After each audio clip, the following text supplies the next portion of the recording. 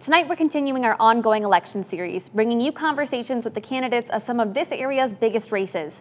Now this is a chance for each candidate to lay out what their policies are and why they want your vote. Please note these interviews have been edited down for time, but we do have the full versions up on our YouTube.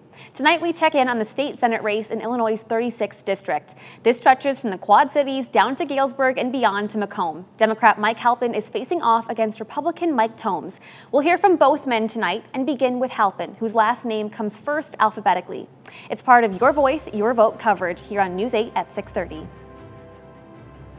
Let's just say that you get elected on November 8th. What are your top 3 priorities walking into the Senate chambers in Springfield?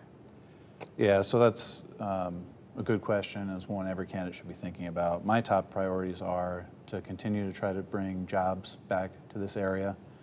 Second is to continue to lessen the pain of the high inflation that we've seen over the past year and a half or so.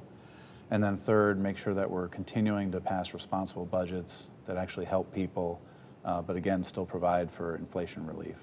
I think those 3 things combined should be the singular focus for the legislature going forward until we kind of ride through this difficult period. Over the last year, we have seen a rather large spike in either strikes or contract negotiations with some of the biggest businesses here in the Quad City area. We also have a workers' rights amendment on the ballot this fall. What are your positions when it comes to things like wages and workers' rights? Yeah, so on every issue that you can think of, I stand with workers. I want to make sure that Illinois is a friendly state for workers. I want workers to know that we're out there making sure that we're protecting them on the job, and we have a rigorous worker safety regime to make sure that they're not going to get hurt and not be able to take care of their families. I want to make sure that we're cracking down on companies that are stealing from the wage theft from their employees, making them clock out and then continue working, things like that. Illinois is a very strong state for that. And I want to make sure that Illinois has the strongest possible laws when it comes to maintaining the rights to collectively bargain for wages, benefits, and working conditions. As a state representative, you voted to help pass the Safety Act, which in part helps put more of the burden on the prosecution to explain why a defendant needs to be held. Explain why you voted for this and why you support it. Well, first, I disagree that it puts a greater burden on the prosecutor. What the Safety Act does is make sure that every person taken into custody is seen by a judge, and that judge is going to determine whether or not that individual is too dangerous to be out prior to trial. Right now, we've got a system that alleged criminals can come in and buy their way out, regardless of the offense that they've committed. We don't want to have domestic abusers be able to be arrested, buy their freedom, and go back and immediately intimidate the person that that they're accused of harming. We don't want drug traffickers or gang members to be able to raise money from their organizations so that they can be out on bail and then flee the jurisdiction.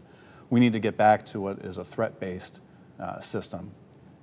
It keeps dangerous people behind bars pending trial, but it also allows folks that may have made a mistake but can't afford the relatively modest bond to make sure that they're not losing their job, they're not failing out of school, which can make it harder for them to be productive members of society. I think this strikes the right balance. There are some clarifications I think we need to make. One of the biggest things of misinformation out there is that I've heard people are saying that if someone's camped out on your yard, the police aren't able to do anything, and that's just false. Police have the discretion to take anyone into custody if they're on your property, and to arrest them if they refuse to leave. This bill provides for mental health and support services for our law enforcement.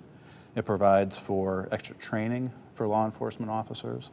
It provides for the use of body cameras across the state, which both advocates and law enforcement agree helps build trust in the community.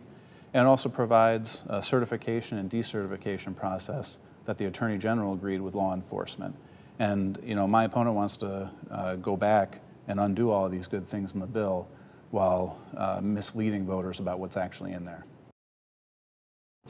That was Mike Halpin, and up next we'll hear from the Republican candidate, Rock Island Mayor Mike Tomes. We'll be right back.